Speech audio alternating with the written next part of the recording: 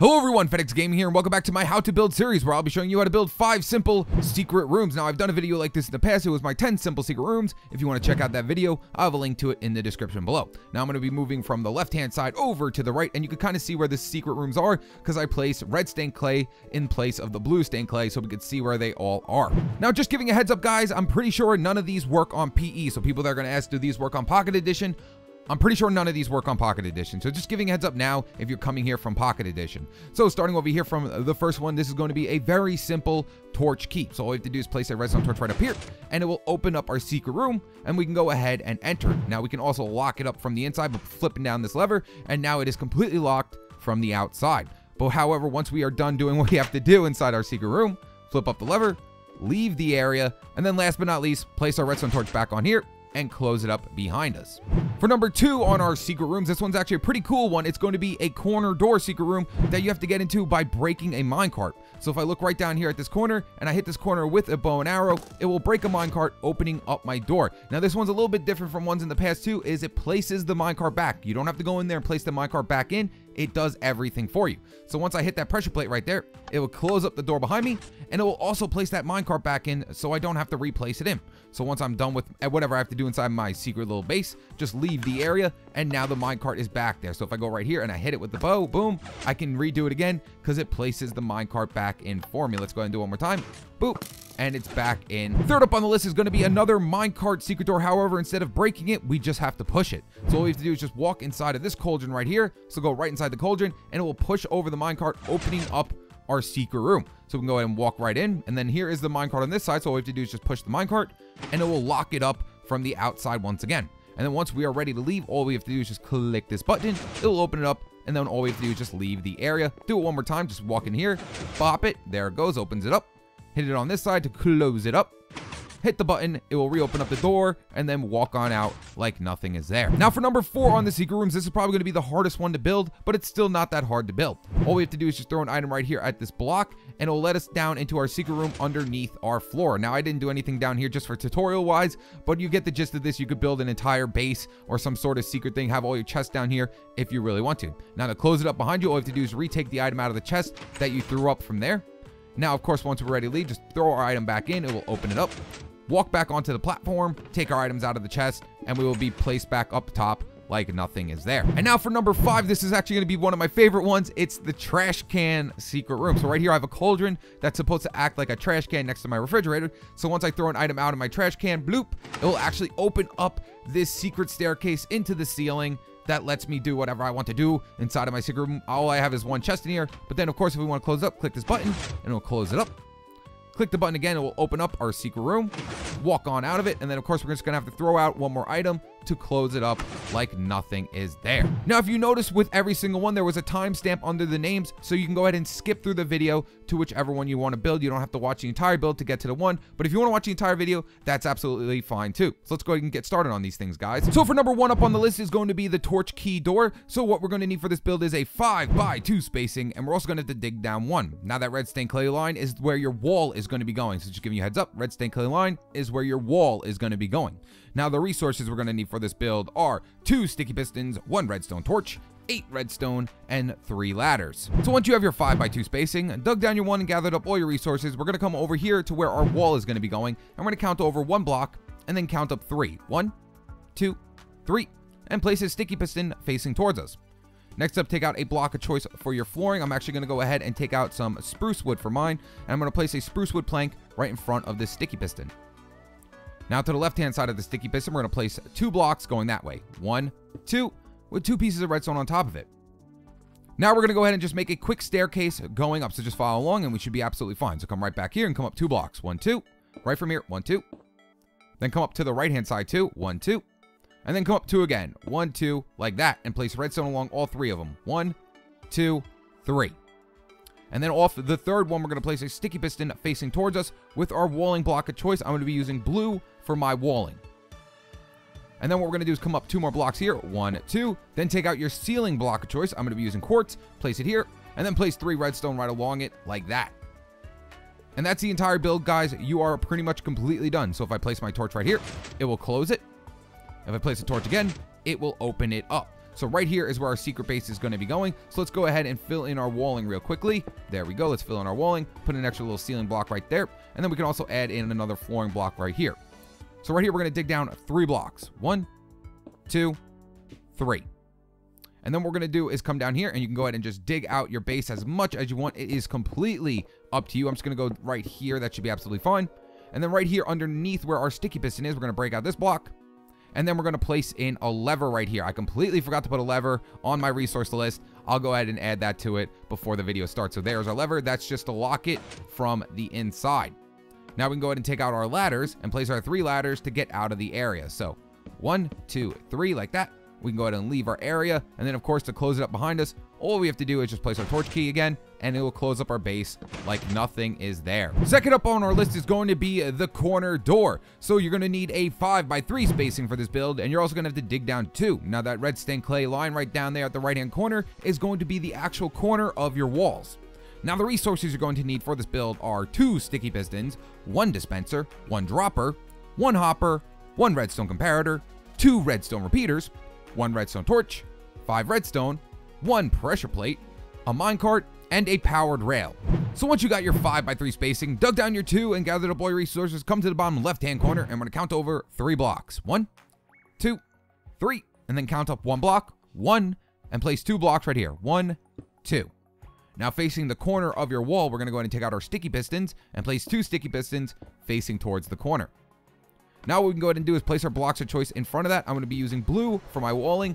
Go ahead and choose whatever colors you like. Next up, we're going to go ahead and place in our pressure plate so we can open up and close the door. So to do that, what we're going to do is come right over here to this corner, place in a block, place our pressure plate above it, and then right underneath it, we're going to place in 1 piece of redstone. So when I hit this pressure plate, the redstone comes on from down there. So when I hit this pressure plate, the redstone should come on. Then coming out from the right hand side of our redstone, let's go ahead and take out our blocks again. We're going to place a block right next to our redstone. A repeater coming out from the block, so the repeater should come on when I hit the pressure plate. Now see, it comes on. Place a block in front of that with another piece of redstone in front of that. So when I hit this, the redstone all the way down here comes on. Next up, place a block up right here next to the redstone with a redstone torch on top of it. Block on top of the redstone torch, and then block over with 2 pieces of redstone right here, thus activating the door. So when I hit this, the door opens up, and then the door closes. Now what we're going to do is swing over here to this side and break out these 2 blocks right here. Now right here on the corner of our redstone clay, we're going to take out our dropper, not your dispenser. Make sure you take out your dropper and place a dropper facing upwards towards your pistons. Then take out your dispenser and face your dispenser facing away from your door by going into sneak mode on top of the dropper. So make sure your dispenser is facing away. And then going into this bottom dropper right here, we're going to take out our hopper and place a hopper going into the bottom dropper. As you can see, it's going into the bottom dropper. Next up, we're going to go ahead and take out our powered rail and place our powered rail right on top of this hopper by going into sneak mode. Make sure it is facing this way. You have to make sure that it's facing this way. If it's not facing this way and it's facing that way, you're going to have to place another block here with another rail to fix it. So if it's facing this way, just place another block here, place a rail, and make sure it is facing from side to side. Next up, go ahead and place a block right next to your dropper right here. Take out your redstone comparator and place a redstone comparator coming out of it, going into the block with the redstone torch. Next, what we're going to do is we're going to take out our redstone once again, and then on top of this block over here next to our comparator, we're going to place a piece of redstone. Now that redstone's going to connect to the redstone down there, and we don't want that to happen, so place a block right here to cut it off. Then going into your dispenser right here, we're going to place a repeater on 1 tick delay. Take out your blocks and place a block right here above your redstone comparator by going into sneak mode. So go into sneak mode and place in a block right there. Now all it's left to do is place in your minecart. Place a block right here to the side of your minecart right here. And now go ahead and just place in your flooring block of choice. I'm going to go ahead and just take out spruce wood again because that's the flooring block I'm just going to use for the entire tutorial. So spruce wood, place a piece of spruce wood right here. And now we can go ahead and fill in the rest of our walling. So place in walling right here and walling right here. And now we can go ahead and test it out to make sure everything is working. So go ahead and take out a bow and some arrows. And we are also going to need to switch it to survival. If you are on survival already, go ahead and just test it out. So I quickly went ahead and just switched it to survival. So now all I have to do is just aim it right here, shoot the minecart, and it will open up my secret door. And I did not add a block right here so I could walk through. So make sure you have a block right here, and then go ahead and just walk through, and it should lock up behind you. There we have it. And now that minecart should be back over there. And if we want to leave, just hit this again, and it will open up. So let's go ahead and just make sure that the minecart's back there by shooting it again. So boop, as you see, the door opens up and then it closes absolutely fine. So now all that's left to do is clean it up. So I switched it back over to creative. So take out whatever blocks of choice you really want to, and then go ahead and just clean it up so you don't have to see any of this redstone whatsoever. And that's the entire build completely done. Number 3 on the list is going to be the minecart behind the cauldron secret door. So for this build, we're going to need a 5x4 spacing, and that red stained clay block is where your cauldron is going to be going. Now the resources we're going to need for this build are 6 sticky pistons, 1 redstone repeater, 3 redstone torches, 4 redstone, 1 wooden button, 1 block of redstone, 2 powered rails, 1 detector rail, 1 minecart, 1 cauldron, and 1 slab. So once you have your 5x4 spacing and gathered up all your resources, come to this red stained clay block, and we're going to place our cauldron right here. And of course, this is where our wall is going to be going. So then coming out from right behind our cauldron, we're going to break this block, place our redstone block down here. Next, take out our powered rails and place 2 powered rails going that way. 1, 2, and then place your detector rail in front of that. And then in front of your detector rail, we're going to place in our stone slab. So when we place our minecart right here and go inside of our cauldron, we'll push the minecart over. And then when we come inside of our build, we'll push the minecart back over once again. And I highly recommend filling this up with water so you can't see the minecart. Next up, come to the left-hand side of our detector rail, break this block, and place a redstone torch here. And now we're going to need some blocks to place above that. So take out your blocks and place a block right above the redstone torch. Like so. Place a redstone torch above the block. Place a block above the redstone torch. And then go ahead and do that one more time. So redstone torch and block right above that. Next up, take out your blocks of choice for your ceiling. You will be able to see these blocks. I'm going to come 4 blocks over from this redstone torch going that way. So 1, 2, 3, 4. And then come out 1 towards the front of your build. Next, take out your redstone and place in 2 pieces of redstone here. 1, 2. Place a repeater coming out of this redstone going that way on 2 ticks delay with 2 more pieces of redstone in front of that. Now we can go ahead and take out our sticky pistons, but before we do that, what I want you to do is just push this minecart over there and turn everything off. Now from the bottom of these blocks right here, we're going to place in 2 sticky pistons. 1, 2. Place in 2 more. 1, 2. And then from here underneath this repeater, we're going to place in 2 more sticky pistons facing towards us with our block of choice for our walling in front of that. So now if we go ahead and push our minecart back over, it should close up our secret door. Now what we're going to have to do is add in the button for the inside. So when we open up our secret door by hitting our minecart right here by going inside the cauldron, help me go ahead and just do that. We'll walk into our secret room right here, and we're going to need the button inside here to reopen it up. So when we close it from inside, we're going to need a button to open it up. So all we have to do is just take our wooden button and place it off this block right here underneath the torch, and that will let us open up the door, and then it will reclose it when we get outside of the door. Now all that's left to do is just clean up the area. So go ahead and take out your blocks of choice you want to be using for your walling and clean it up around the entire area. We don't want to see any of these pistons here. We can go ahead and place an extra block here, place in 2 more blocks right here, place blocks right along this whole entire top area just to close everything off so we can't see any of that redstone. So when I come over here, I click this button and go ahead and walk right on outside of my build. And of course, we're going to add in some more blocks right here.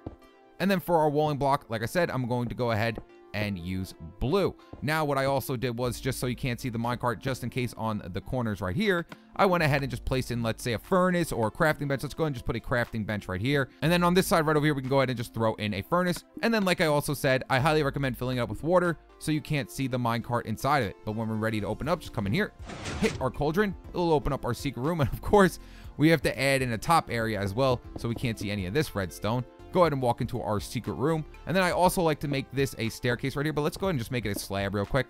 Push this over, it will lock it up. And then when we're ready to leave, click the button, opens it up, and we can go ahead and leave the area, and it'll close right up behind us like nothing is there. For number 4 on our list, we're going to be building the lift, and we're going to need a 9x3 spacing, and we're also going to have to dig down 6. Now that red stained clay line is the exact spot in where your lift's going to be going.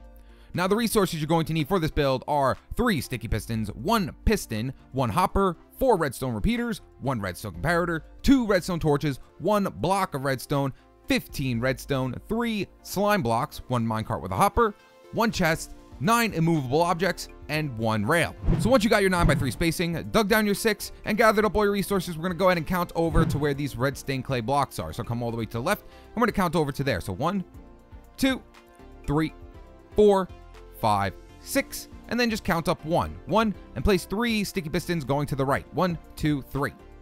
Next up, take out your slime blocks and place 3 slime blocks on top of those. 1, 2, 3. And then we're going to have to place in our flooring block of choice above that. So I'm going to be using spruce wood planks for mine. So 1, 2, and number 3. Now we're going to go ahead and add in our power for our sticky pistons. So starting all the way over here on this side, we're going to come down here, place in a block with a piece of redstone on top of it. Then we're going to place 2 blocks above that. 1, 2. A block down. Turn this way and place a repeater going into this block on 2 ticks delay. So tick it once to 2 ticks. Then we're going to place an immovable object behind our repeater, like that.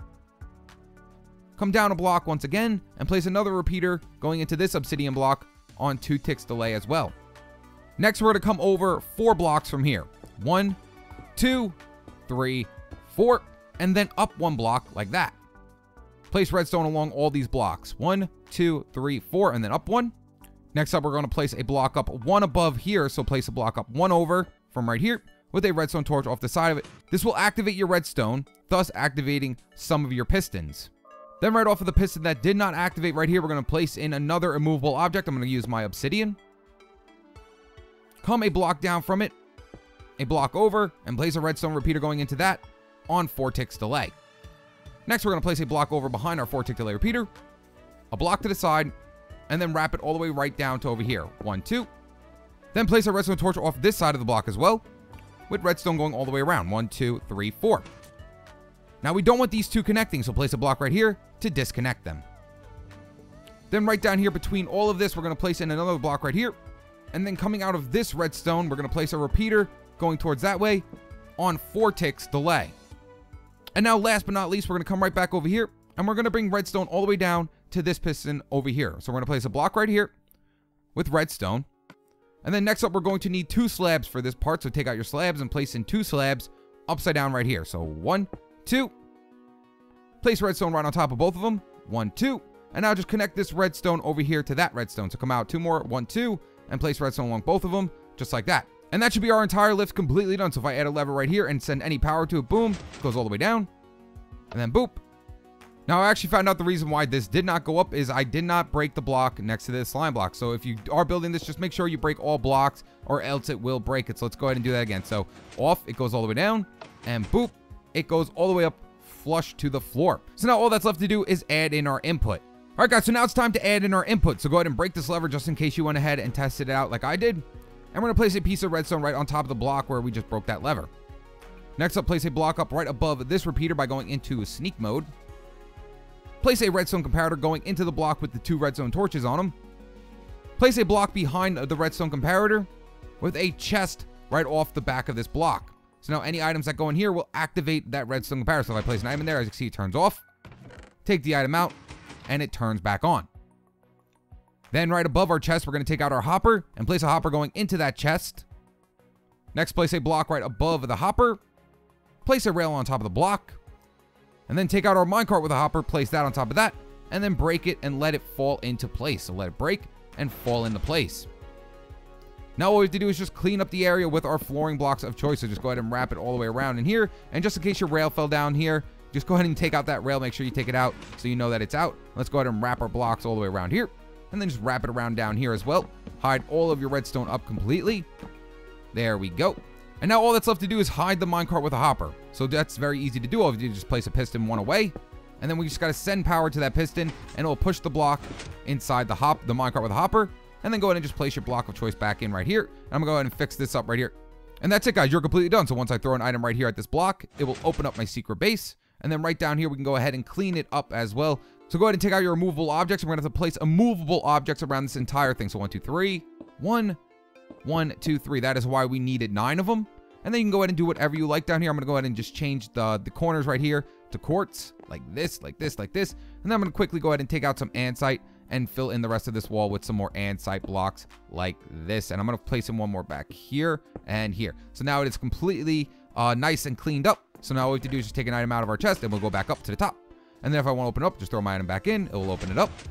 Take my item out and it will close it back up Alright guys, and last but not least is going to be our trash can and secret entrance. For this build, we're going to need a 6x5 spacing. And as you can see, the first 2 blocks, we're going to have to dig down 3.